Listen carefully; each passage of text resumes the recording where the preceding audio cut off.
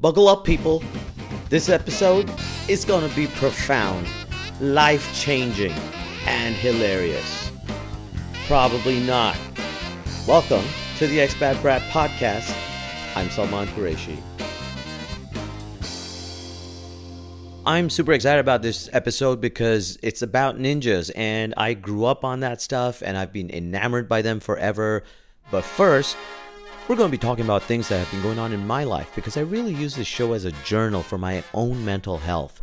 It's cheaper than therapy.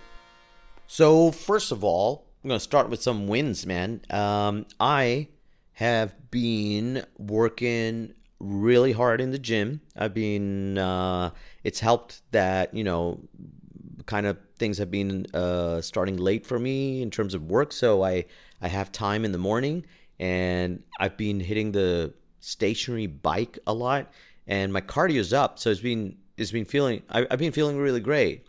And then I lost weight, which is something I've been struggling to do for a while now. It wasn't all just exercise, of course. It was the food you eat and blah blah blah. And I recently, over the last few months, I've really cut out processed foods, mostly eating out, especially junk food. Like, that has just made me feel so much better. And now I'm trying to push it a bit more by cutting off some stuff that I'm addicted to. Mainly, and this is going to shock anyone who knows me, desserts, man. Like, that stuff, I just feel like it's part of my life. Like, what is life without desserts? And having to think about cutting out sugar and all that stuff, it almost feels like, who am I without that? But sugar is is my next enemy that I'm going to try cutting off, and I'll keep you posted on how that's going. But overall, I think I've been pretty good, and I felt better. So knowing that I lost some weight and a little bit around my waist, it makes me feel a bit proud. Just makes you want to keep going then.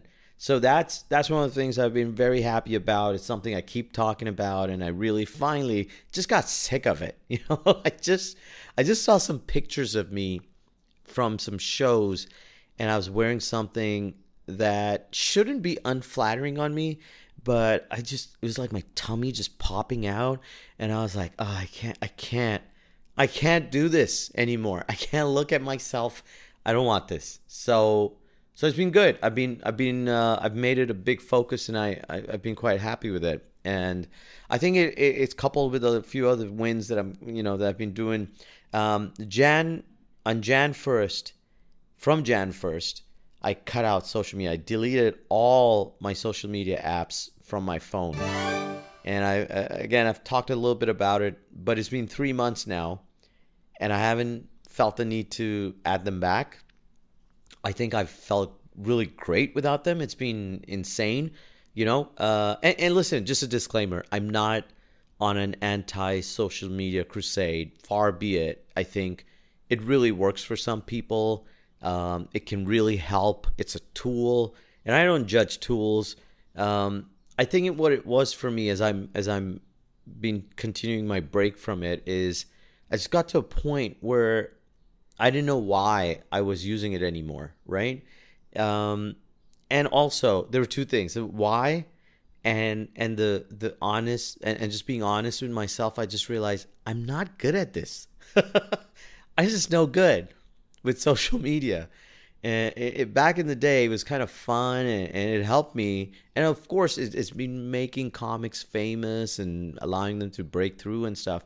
But I just never got good at it. And I look back at it and I go, I tried it, and I really gave it a go at times, but it wasn't doing much for me, and I didn't like what it was doing to me. So I think I haven't missed it for that reason. If anything, I felt really good without it. And the why also became sharper for me, because I was like, when I told myself at the beginning of the year that let me go off and regroup and decide how I want to hit this thing again, the answer isn't there yet for me, and it just became so much more clear to me that I didn't know why I was using it anymore. If it was to stay in touch with friends, then being off it has actually helped me a lot more because when you're on it, you see the stuff they've posted, you kind of like each other's stuff, you'll comment, share a meme in the messages and whatnot, and you feel like you're making an effort, right? It's like, but actually what you're kind of doing is like an easy way to brush it off.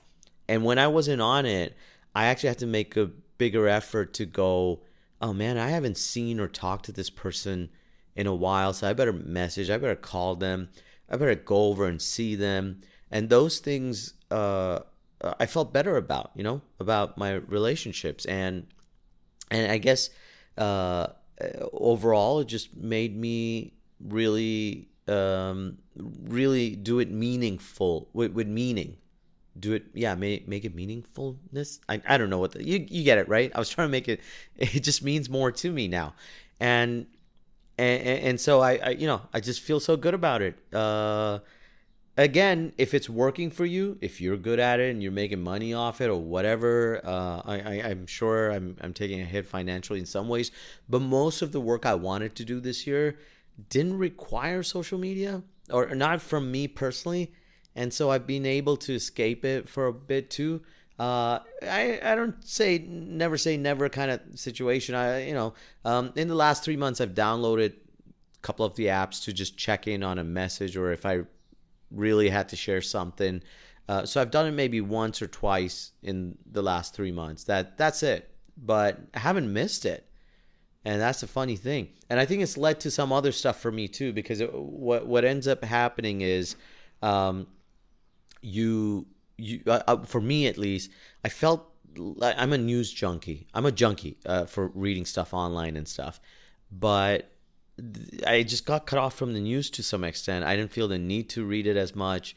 Like I said, I enjoy it, but at the same time, it just got to a point. Social media kind of makes you go, especially if you're a comic or whatever, that I need to stay up to date with everything going on, have my finger on the pulse, all that kind of stuff.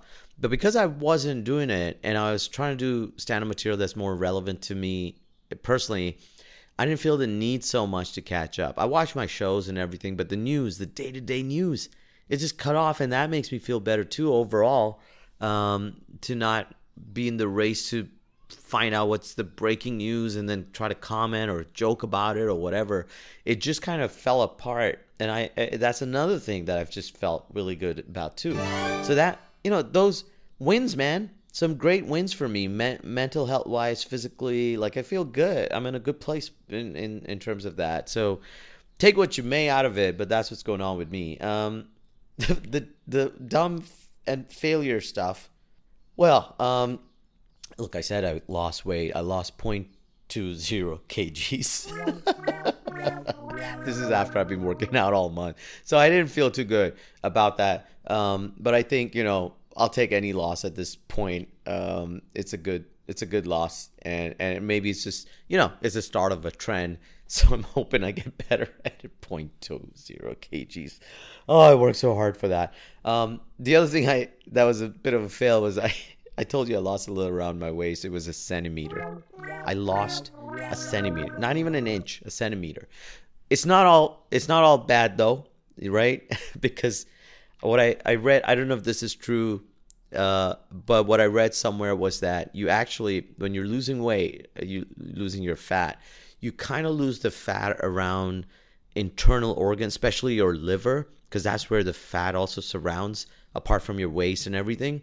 So when you first start losing weight, the body attacks that fat first, which you can't see. And so the waist takes longer, the superficial stuff, if you may, not really, but so that stuff takes more time to lose. So I think, it's a good sign. If I've lost anything around my waist, I probably have lost some around my liver and stuff. Again, if it's all true, if it's correct medical information, then just means I'm healthier and less likely to die of a heart attack or whatever the reason I do this science stuff, health stuff, sorry. And so overall, it's a win. It's a win moment with minor failures. I'll take that, right? I think that's a good place to be. Anyway, it's time to get on with my topic. And now, on with the show. Ninjas, man. ninjas. Now, before I get into the whole, what the reason I'm not talking about this from a point of an expert and stuff. It's nostalgia for me, but I felt like I've been thinking about it lately, and so I was like, yeah, let's talk about this stuff. It's very cool. I think it was because I was surfing through music on Apple Music, and I I I started listening to this Vanilla Ice song, which I don't know. Are you supposed to publicly admit these things? And it's this song called "Go Ninja Go," right? It goes "Go Ninja, Go Ninja, Go Ninja, Go," and I loved it when it came out. It was part of the Teenage Mutant Ninja Turtles movie, Part Two. And part one had an even cooler song because then I went back to that.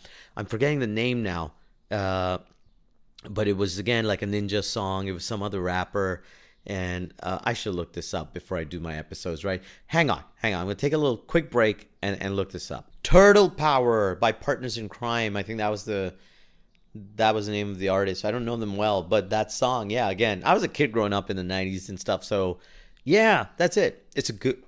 I think Turtle Power, the beat to it, it's still like kind of, it's aged well. Like I would still listen to that stuff. Ninja Vanilla Ice one, not so much maybe.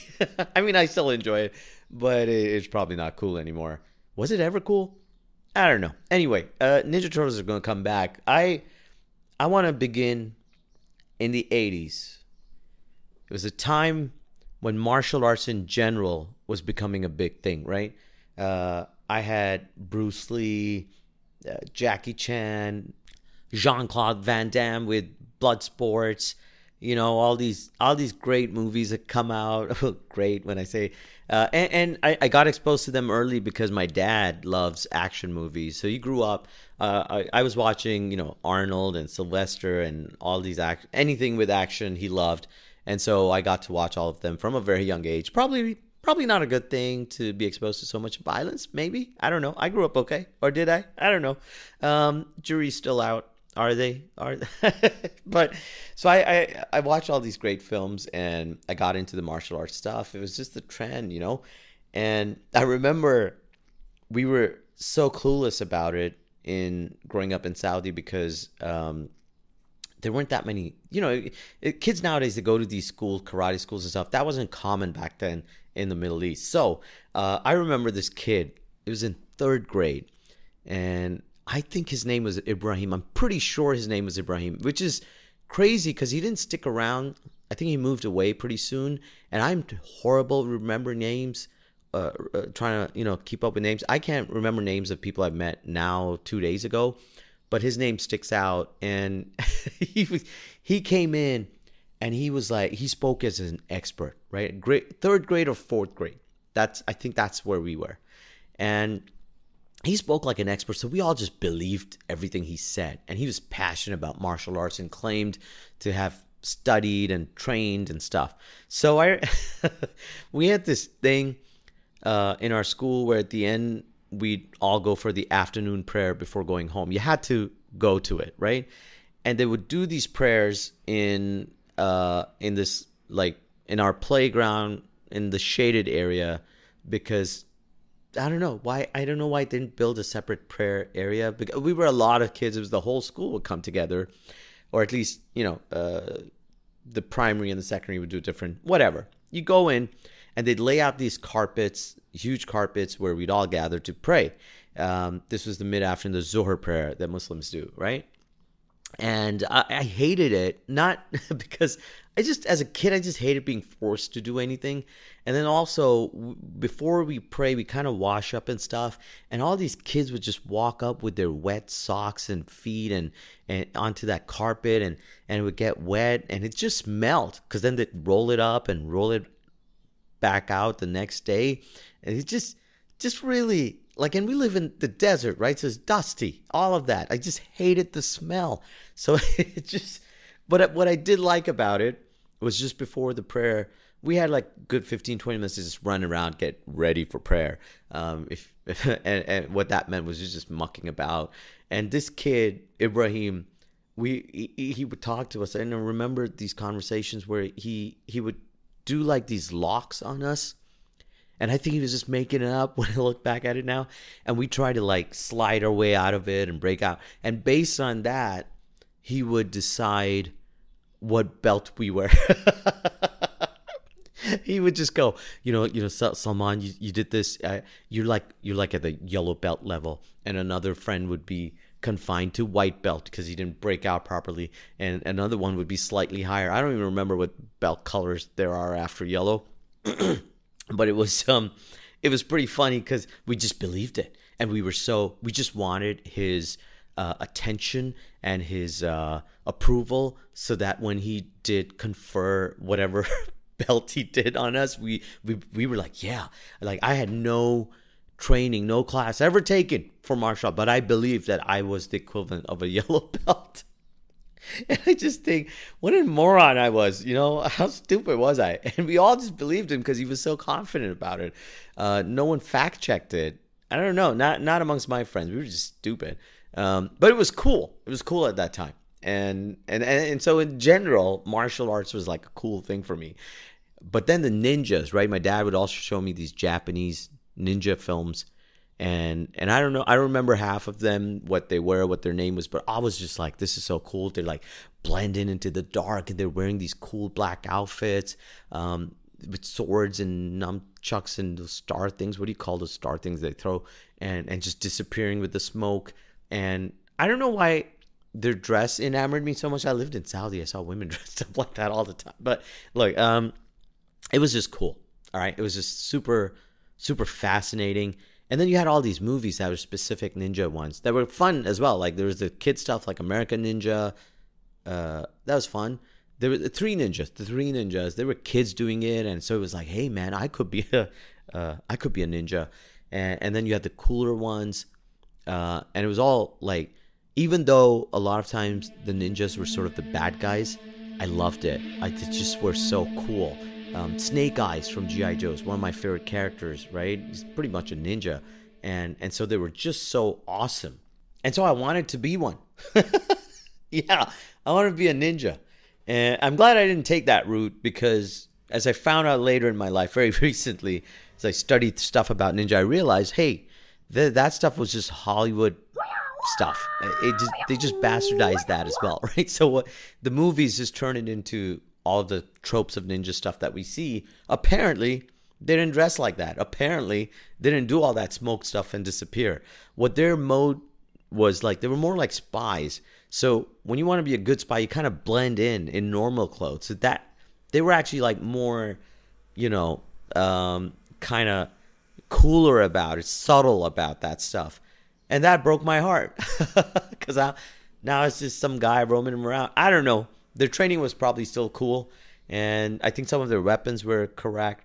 The cool stuff that I did learn about them was that samurais and ninjas, the samurais had like a very strong code of how you attacked and stuff, whereas the ninjas were like anything goes to win, And so the two of them, their whole history was quite interesting to me. That was the cool stuff, but I really wish that smoke thing was true.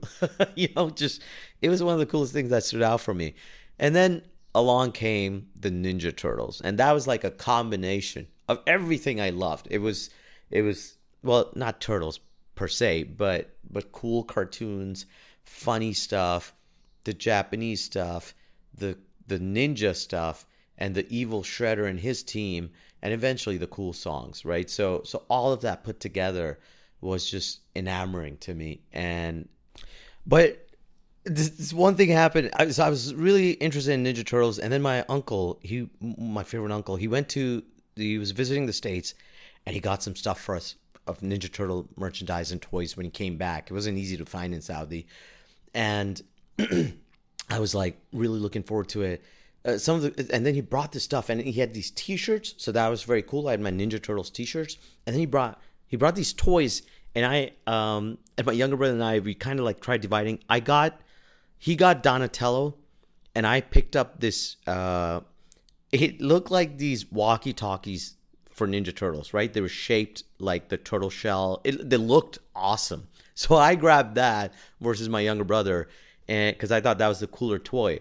And when I took it out, I realized they weren't actual walkie-talkies. they were these Morse code things. So all it did was like you press this button and go deet, deet, deet, deet, deet. And up until then, I'd kind of heard about Morse code in school, but we never studied it, and I didn't know what it was, and I was just so disappointed. I was like, this is stupid. I've never told my uncle that. He saw me really happy about the stuff. He didn't see the disappointment after. It's pretty bratty of me to not be happy with that toy. But anyway, it was more, I think when I look back at it now, I think if I hadn't been such an ungrateful brat, I would have learned Morse code through it, because it had like the whole system and how to do it. But I was just so disappointed I tossed it aside. I didn't even like play with it like as a fake thing in, when you play make believe or whatever. That was stupid. But also it was, I don't know what to say. Anyway, that was a little bit of a disappointing story. And that was that. And then I think the whole ninja thing died, at least for me, for a long, long time. And I haven't thought about ninjas, which is weird, because why would I think about ninjas in general? But maybe no cool film has come out in a while. Until I saw House of Ninjas. That's the other thing that sparked this. So Netflix had this show called House of Ninjas.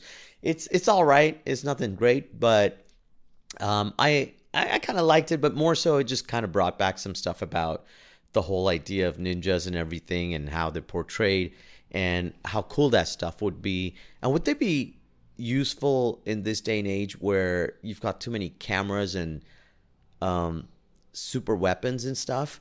How would the new ninja thing be now in the modern? I think that's the next movie I'd like to see, is the adaptation of ninjas to modern technology and life, and how they could still be realistic about it. I would watch that film. So if anyone is writing a script, you're welcome. I've just given you a multi-million-dollar film idea, right? Which you have at least one audience member that would definitely buy a ticket. Me. Anyway, that was the kind of exposure I had for ninjas and stuff, and I loved that stuff. And I think lately I'm just gonna study stuff around it a bit more. I think I'm too old to go back and like learn martial arts, unless in your 40s that's possible. If you think, please let me know. I don't want to break bones, man. I can't. So that's that. And I've been busy with some TV shows too. Lately, the other stuff I've been watching is this show called Rookie. It's the 6th season is just on, but Netflix out here has only the first 5 seasons, which I binged. That was great when you find a show that has a few seasons out already. I also did that with 911 Reno. Is that Austin? Yeah, the one based in Texas, Austin. Yeah, both great shows. I have a lot of respect for first responders now, I guess, but mostly I'm watching it for the action and the danger and crazy stuff. Thanks, Dad, for all my love of bad stuff. Yeah, but I would recommend both shows. I think they're cool. They're not groundbreaking television, but they're definitely TV shows that are good to kill some time with. That's my expert review of those things. Anyway, listen, guys, this episode, that's all I have. That's I'm just gonna give you a very simple 2-line thing about this. I hope you've enjoyed this episode. I had a great time recording it. Take care. See you next time. Thanks for joining us on another adventure with the Expat Brat, proudly brought to you by Capra Productions. If you enjoyed the show, please help us keep the mic running by clicking the link in the description and dropping as little as $3 to support us. Don't forget to hit that subscribe button so you never miss out on our latest episodes.